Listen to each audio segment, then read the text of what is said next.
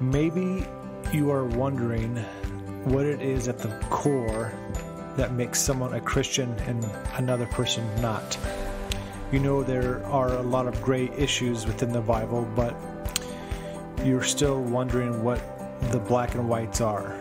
You might know that there are some similarities between differing religions, but still want to know what sets Christianity apart.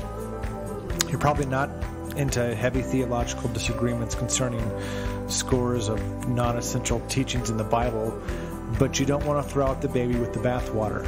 You want to know the few essential doctrines of the Christian faith.